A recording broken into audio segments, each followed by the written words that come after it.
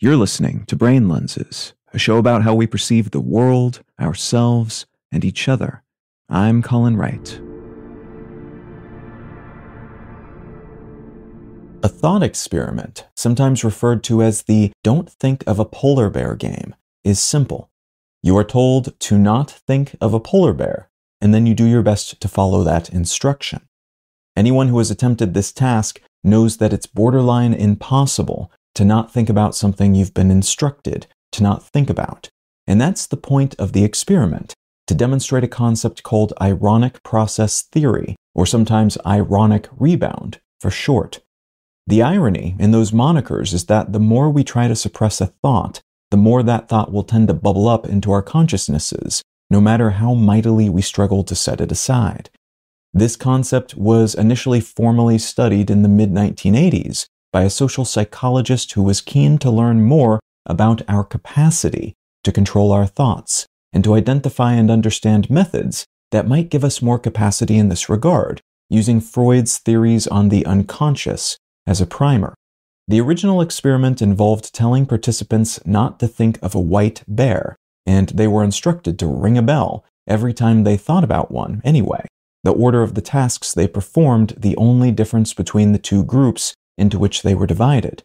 A third group was later added, and these participants were told to think of a red Volkswagen while not thinking of a white bear, which seemed to help substantially.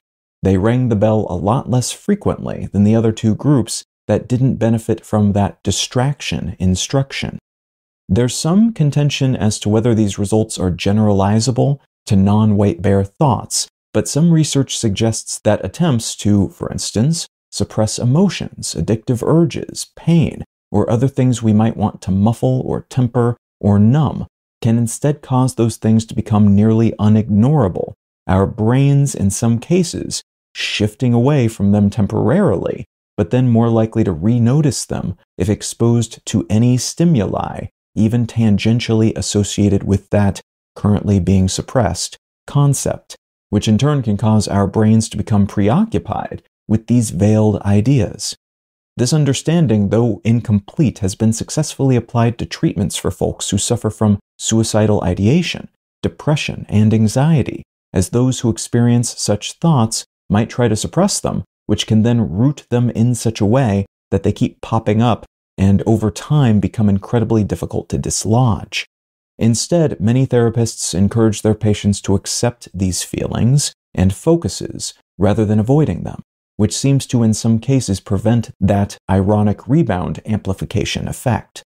Refocusing on other things rather than suppressing unwanted thoughts or fixations, too, may help, as distractions from otherwise preoccupying thoughts or sensations can increase our mental load, leaving us with less cognitive processing power to invest in that thing we might otherwise latch on to, and that at times can help normalize it, allowing us to deal with it more productively and at less of a disadvantage from that point forward.